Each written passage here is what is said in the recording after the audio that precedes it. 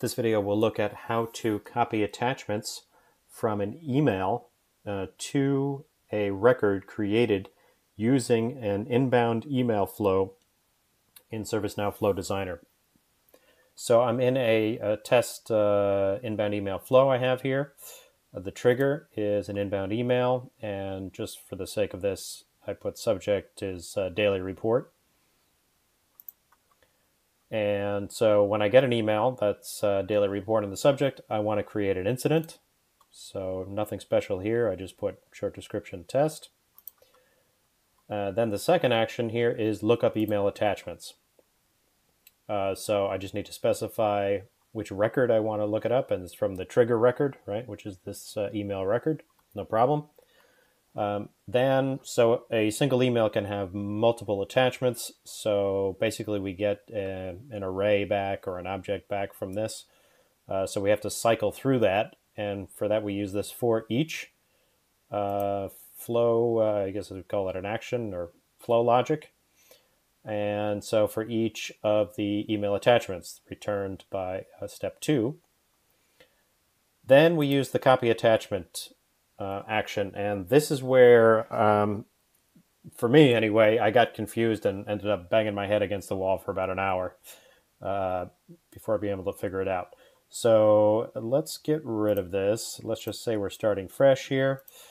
And so the attachment I want to copy is the email attachment that comes back from here, from step 3.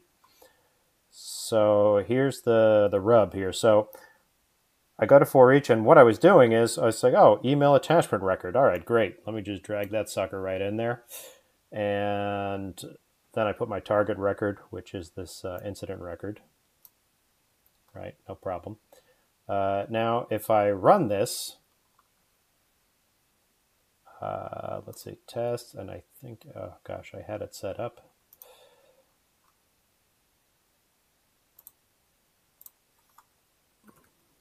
So I just have an email here that I stuck an attachment on, and we'll just use that to test. I'm on a PDI, so I can't really send it anything. Okay, so this email has an attachment on it. We'll run that, and it's going to give me a big fat error.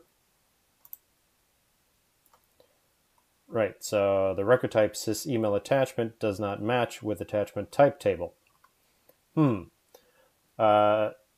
So I googled around, and there is actually a helpful article here. Copy attachment action gives error with this exact, and it tells you how to use the attachment action, copy attachment action. So if we go back to here, the problem, and it's really sort of a bug in Flow Designer, is that this copy attachment action accepts any sort of record in here, but in reality, it should only be from the sys from the sys attachment table, right? All these are records from sys attachment. So this source attachment should only accept actual sys attachment records and not records from any other table, but it does. So that can lead to an hour of banging your head against the wall. So if we go back here, email attachment record, so that's an actual, just a record. That's not the actual attachment. The attachment is in here, attachment. So if I go the attachment field, now that links back to, that's a reference back to the sys attachment table. So I can do this, and then I can test. And of course, the darn thing disappeared.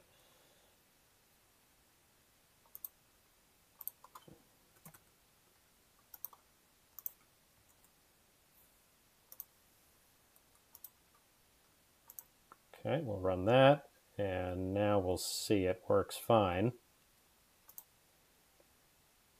Right, so everything's completed, and if I go to the record that was created, we can see it copied the attachment over.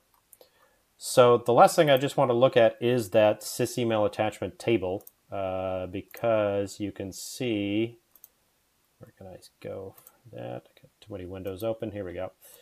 So you can see what I'm talking about.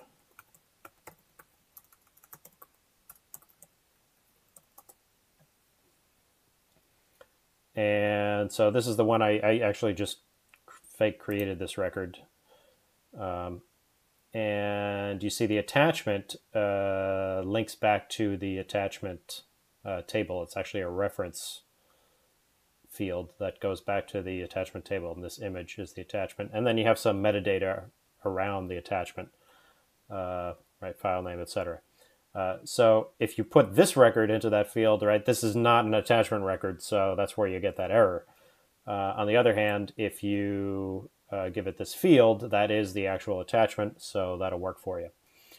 So that is how you copy attachments from an inbound email to a record in ServiceNow Flow Designer.